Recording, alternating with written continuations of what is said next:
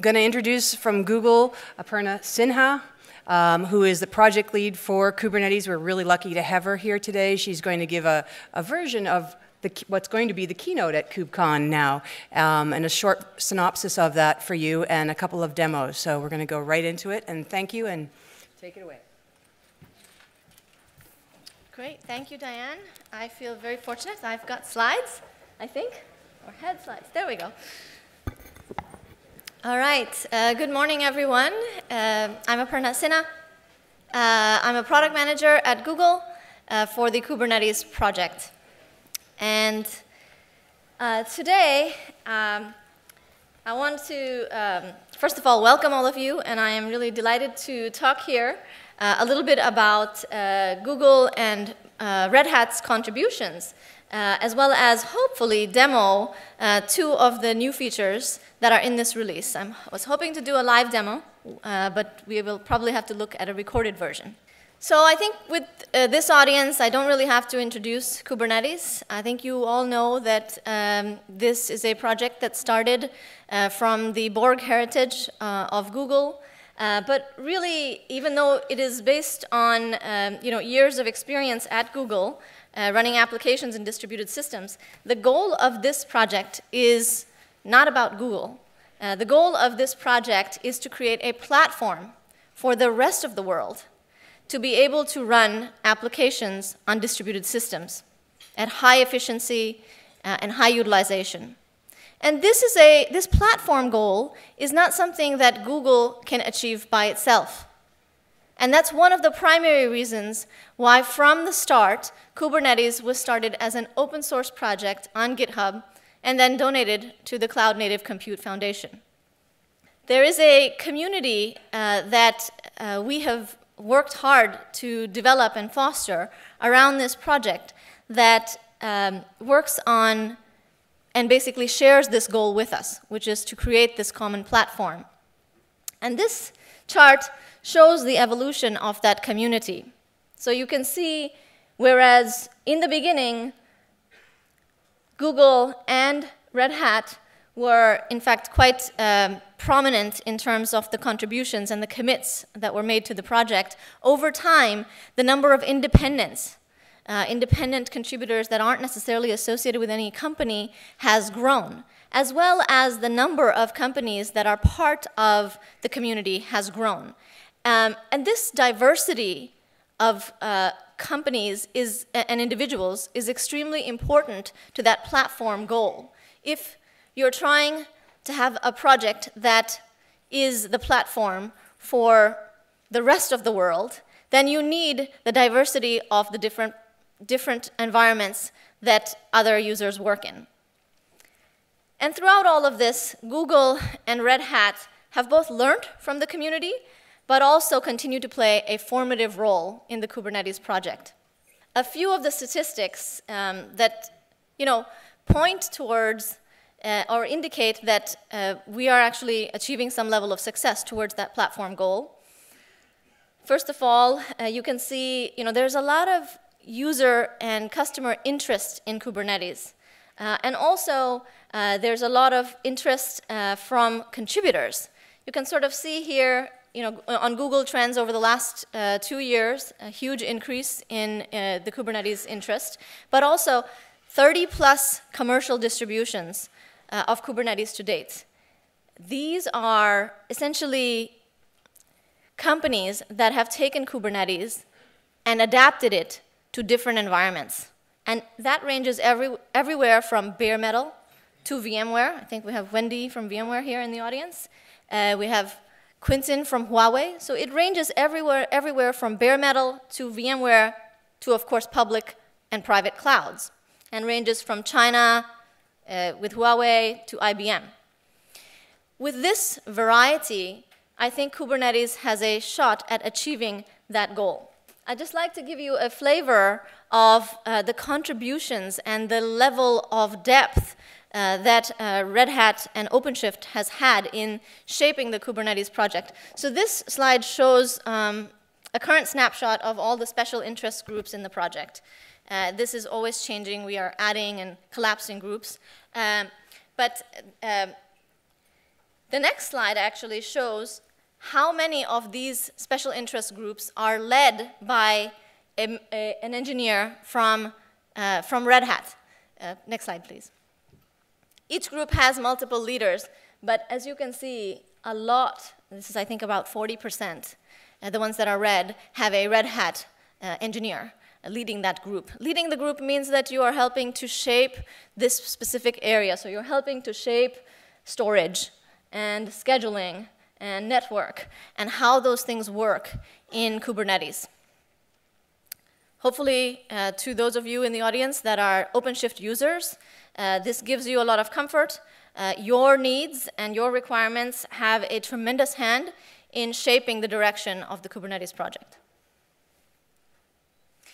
And really, this is no different in the 1.6 release, which is launching this week. Next slide, please. So the Kubernetes 1.6 release, the major theme of this release is multi-workload, multi-team, large clusters. There are many features in this release. Large clusters is, of course, one of the features. But I want to emphasize two particular standout features. And that is role-based access control and storage classes, also known as dynamic storage provisioning. These two features are important because they add critical functionality that I think changes the game of what you can do with containers in production. They're also important because Google and Red Hat have had a large hand in driving these two features to stability. So RBAC is all about fine-grained access control, and it is moving to beta in this release. It moves us fundamentally from a single user to a multi-user cluster. It's a huge step forward for the product. Storage classes and the defaults that are associated with them support stateful containerized applications. And as you know, that is also a huge step forward because it expands the market for what containers can do. For many months previously, stateful applications were not considered appropriate to put into containers. And what dynamic storage provisioning does in terms of automating storage is really fundamental for stateful support. So those are the two that I'm going to hopefully demo today. And of course, cool new features are nice, but I think many of you here are users of OpenShift and many, hopefully, enterprise users as well. How many of you care about stability? Yeah, that's everybody. So 1.6 was a release where the entire community banded together and emphasized finishing features. Not launching new features, but finishing them, moving them from alpha to beta to stable. And over 20 features were graduated to either beta or stable. Next slide. Now I'm going to go into the features. So the first one is role-based access control, which is really, now that you have a large cluster or multiple large clusters, how do you schedule multiple teams into those clusters such that they don't interfere with each other? And they have the right set of permissions. Next slide. Yes. This change, one of our founders and lead TLs, Tim Hawken, characterizes the introduction of RBAC beta as it's like we went from DOS, which was single user, where everyone can see everything, to Unix, where you see only your things, and there's the principle of least privilege. So it's that type of big change for us. Next slide. This is what we look like before fine-grained RBAC. You have here a 3-node or 5,000-node cluster. You have multiple pods, multiple workloads, in fact, that belong to different teams. But there isn't a good way through the Kubernetes API to set up authorization. And so authorization is by default at the cluster level, and all pods have the same authorization. It's kind of vanilla. It looks the same. We did have a mechanism called ABAC, but that is more based on a static local file whereas RBAC is truly dynamic and is through the Kubernetes API. So next slide.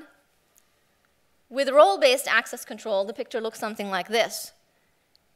You can isolate into namespaces. Here we are showing the workloads of the blue team in a blue namespace and the workloads of the green team in a green namespace. And what's more important is that on a per namespace, per resource basis, you can set which roles have what actions over what resources and what namespaces. This is actually very powerful. There are many, many use cases for this. Here's just a couple examples. We have Alice. She is a user. Her role is user, and she can list, which is like view permissions, eng services. Service is a type of resource. And eng and HR are namespaces here. So she can view services in the eng namespace, but not in the HR namespace. You see the level of granularity. It's at the per resource, per namespace level for each role and each user. That's nice. And of course, with this level of granularity, there's a huge world of permutations that are enabled. So we see some other examples. Bob, Bob has more admin type rights. So he's not just viewing, he's creating. He can create pods in one namespace, not the other. The scheduler, the third example, is actually a system role. It's not a person, it's a system role, and this role can read pods, but not another resource, which is secrets. So now let's get into the demo. Hopefully you can play the video, and I'm not sure if it's going to be as large as I would have liked, but hopefully you can see something. So in order to do this demo, I have created a 3-node cluster in Google Container Engine in Google Cloud. And yes, can you see the screen? Okay, good. People in the back may be hard, but okay, so now this is proceeding. In order to show this demo, you actually need 3 users, or you need more than 1 user. So I'm going to pretend here to be multiple users. In this first tab, I am kind of the super cluster admin. And the other 2 tabs are actually, I'm going to be a green team and a blue team. The first thing that I'm doing here is, as a supercluster admin, I'm going to create a service account for the blue team and fetch those credentials into a local file, and the same thing for the green team. Now I'm going to the blue team tab, and I'm going to configure kubectl to use the credentials that I just created for the blue team. This is all set up. So basically, I'm setting up the blue team in the blue tab, and then I'm going to do the same thing for the green team. So the green team is also going to go ahead and get credentials. And actually, could you pause the demo for a second? I think we've moved ahead. So yes, here. Let me create a namespace for the blue team. I've gone ahead and created, as a cluster admin, a namespace for the blue team. But if I go to the blue team at this point, I haven't given them access, which is why you saw the error where the blue team wasn't actually able to access the namespace. So now I'm going to give the blue team access to the namespace. This is actually showing you RBAC. So one of the defining things in RBAC is this concept of cluster roles. And these are some of the default user roles: admin, edit, view. There's also system roles, which I'm not showing. I've hidden the system roles. Let's look at what the cluster role admin can do. And there are many things here. This is just looking at a subset of them. But they have a cluster role admin has granular permissions over resources, many resources and sub-resources. And these verbs, create, delete, list, watch, these are some of the things that the admin can do. Okay? So now that we know what this role is, what we want to do is to create a role binding. We want to create a role binding to the blue namespace for the blue developer, the blue service account. So hopefully this will move forward. Yes, this is what a role binding looks like. So this is a role binding, and what this role binding says is, for the blue namespace, I would like the user blue team developer, which is a service account for this example. I would like that user to have admin role for that namespace. So that means everything you saw above, the blue developer can do, create, delete, watch, etc., for the resources in the blue namespace only. Now we're going to create this role binding object. It's been created. Let's go to the blue service account, the blue team, and see. Previously, he wasn't able to access the namespace. Now he is. kubectl get pods for the blue namespace, and we don't get the error. Of course, there are no resources yet, so let's go ahead and create some resources in the blue namespace. We're going to create an Nginx deployment. Nginx deployment, now let's see if that's been created. Get pods. Yes, it's running. So the blue developer has access and has execution permissions in this namespace, okay? There are no services, but this is all working as intended. Let's now do the same thing for the green user. We're going to create a green namespace. And we are going to create a role binding for the green user, exactly as we did. Now this is for the green namespace. The green team developer is going to have admin permissions, just like the blue one did, except only in the green namespace. Okay, so we'll go ahead and create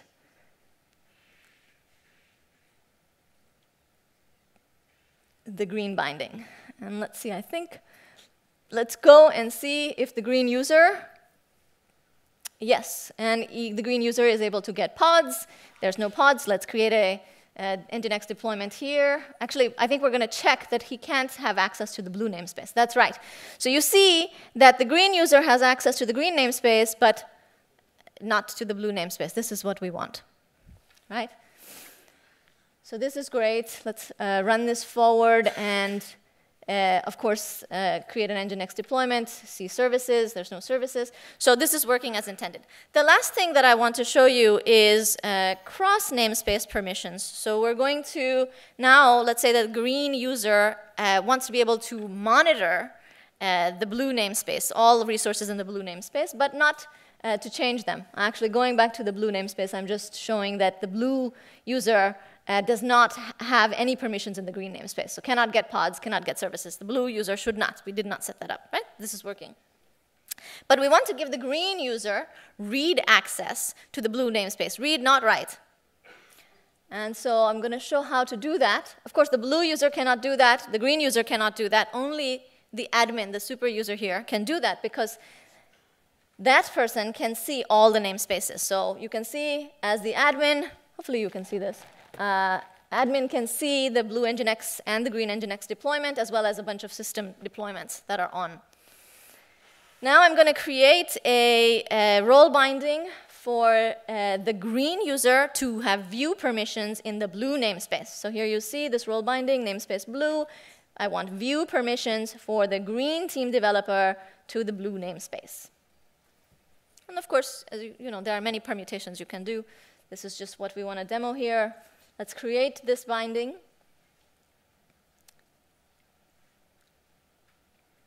And we'll go back to the green namespace. And we will show, let's see what we can do. And yes, so now the green user can get deployments in the blue namespace. So you can, she or he can see those. Let's try to delete this. Let's try and delete something in the blue namespace.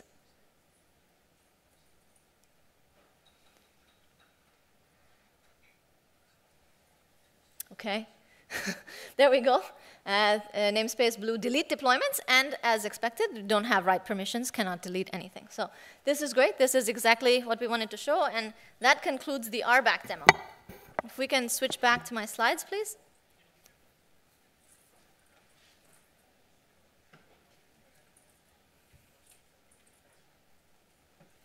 Thank you. I'm not sure if I'm running over time. Please let me know, Diane.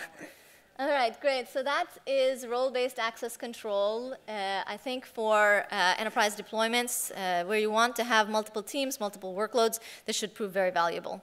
It is not yet on by default. It is available, though, as beta, and in future releases it will go and be default.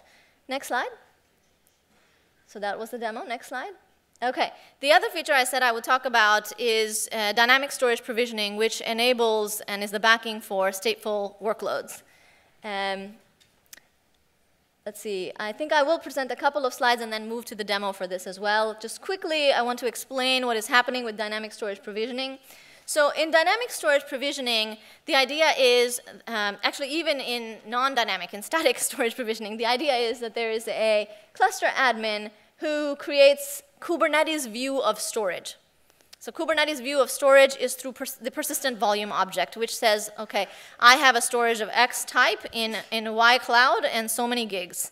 And this is what Kubernetes should do with it after my claim to the storage is gone, like either recycle it or keep it around. And then the user, we want to isolate the pod from from the actual details of the storage so that the pod is not specific and is actually portable across deployments. And so we have created this concept of a persistent volume claim. The claim is a request. It's a request for resources that says, I want X amount of storage of a particular type in case that storage class types are defined. And so the PVC, the persistent volume claim, when it gets created, it binds to any available persistent volume that meets its requests. It's a claim out there saying, I need 5 gigs. If there's any volume out there that has 5 gigs that's available, I want to bind to that. And once that binding takes place, it's consistent. It stays there. A pod can associate with the claim, but the pod is ephemeral. It goes away or it moves between nodes. The persistent volume claim stays bound to the volume and keeps the data for that pod in that volume. So that when the pod comes back, it again associates with the claim and it has access to the same volume. This is extremely important for stateful applications. So that's the main mechanism. You can go through the next couple of slides. I just show here's a pod. The pod is associated with the claim, and you can delete the pod, and you can bring the pod back, and everything is there as before. What dynamic storage provisioning does is the changes in the previous slide. What we were looking at is the storage exists. It's out there.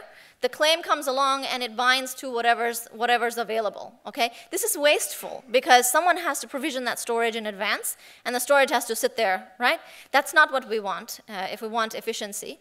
Dynamic storage enables the concept of abstract storage classes. So the cluster admin can still say, yes, I have a storage class that is an SSD or a standard disk or whatever, but it doesn't actually need to be provisioned until the pod and the pod claim, the persistent volume claim, is created.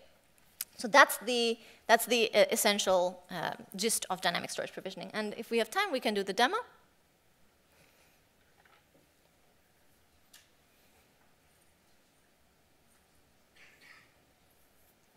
Okay, so this is the demo of dynamic storage provisioning.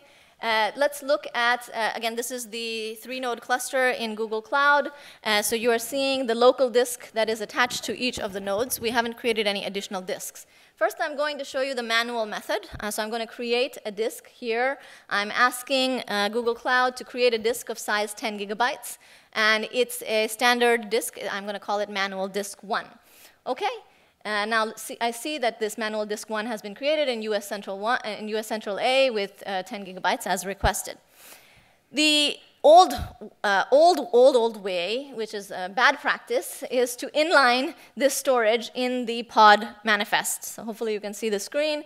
Here's the pod manifest. I've said that the disk that I want to attach and mount here is the GCE persistent disk. Its name is manual disk 1. Its file system is ext4. This is very, very specific, right? This pod manifest cannot go anywhere, and it can only use that disk. So this is bad. What we want the pod manifest to look like is actually very independent from the details of the storage. So here, it's going to call a persistent volume claim. It just has the name of the claim. It doesn't even say what the claim is. Doesn't say how much. Doesn't say what type of disk. Nothing. And let's look at the claim. So this is now a very portable pod manifest. It can come and go from cloud to cloud. It can come and go from time to time. Hopefully, I will show you the manifest for the PVC.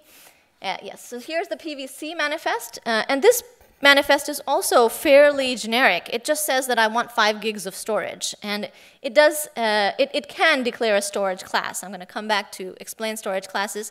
It's a concept in dynamic storage provisioning. But here we've given the empty string, which means that I don't want to use a storage class. I don't want any storage class. Just give me any 5 gigs that's available. That's what the claim is saying. Okay, I think we're going to create this claim. Sorry, I should probably have recorded it faster.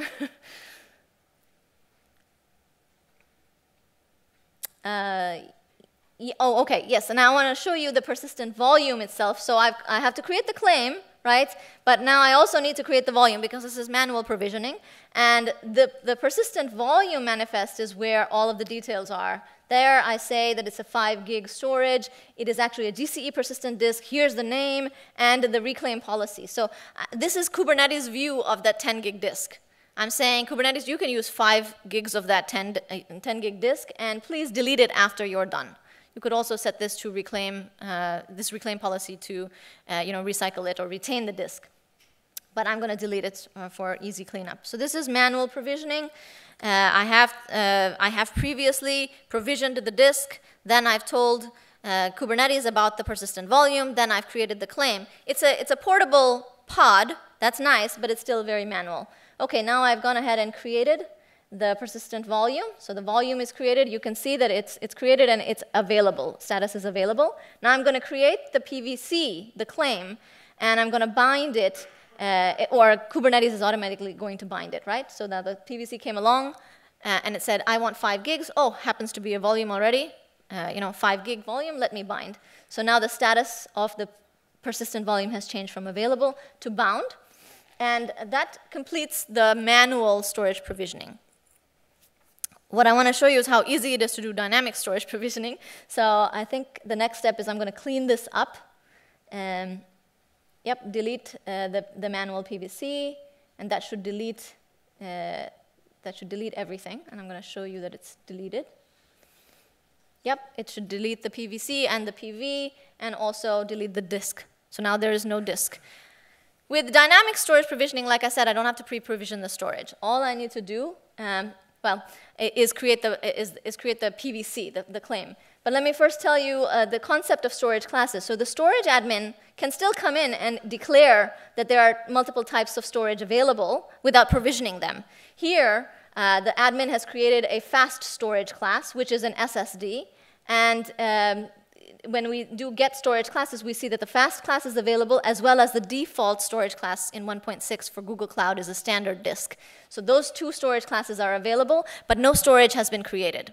Admin has said what type of storage is available, but nothing has been created.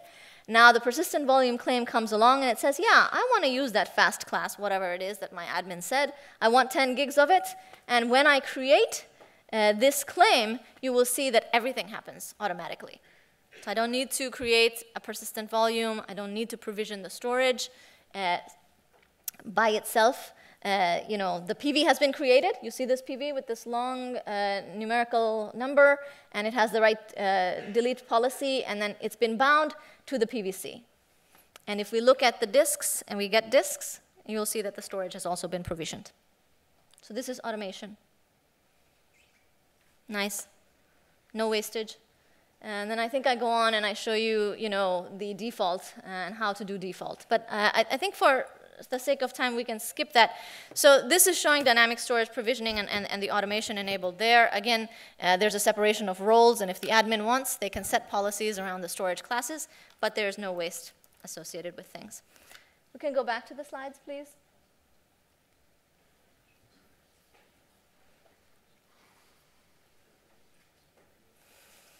So in 1.6, in this release that's coming out this week, dynamic storage provisioning has moved to stable. So it is ready, fully ready for consumption in enterprises. Sorry, previous slide. Yes, and there are a number of sensible defaults that have been set for the different cloud providers. These are some of them. So we saw in Google Cloud, it's a GCEPD. In Amazon, it's a EBS volume, and so forth for OpenStack and others. There are also a number of other storage features. This has been a big release for moving storage forward. So there's support for user-written and user-run dynamic PV provisioners, which is very nice, as well as a number of third-party plugins that have made it into the release. That's it for storage. Just have one more slide on the kind of the future of the project and where we are going. So I think, again, we want to be the platform. We're trying to build a platform for the rest of the world to run distributed system applications. And that requires, multi-workload, multi-team, efficient scheduling in a cluster, in large clusters or multiple clusters. Some of the roadmap here, around security, we're going to make RBAC default. There's also network policy, which allows pods to say, okay, I have access to this network or this part of the network, but not be available to take requests from any part of the network. So that's network policy. We will continue adding more features to stateful application support, upgrading stateful applications without downtime. That's on the roadmap. Also, GPU support is extremely important for those of you running machine learning, and there are quite a few running machine learning, including TensorFlow and other types of frameworks. So that's coming soon. In fact, there is an alpha implementation of multiple GPUs in the 1.6 release. And then I mentioned multi-workload scheduling. So there's several features in this release for custom scheduling and advanced scheduling, but we will continue to move forward on that work to make it efficient to schedule multiple different types of workloads in a cluster. In terms of extensibility, there's work, that's alpha work in this release on different cloud providers, separating those out and making each of those more powerful. And also the container runtime interface. The CRI for Docker is beta in this release, and going forward, we will be adding support for many other runtimes.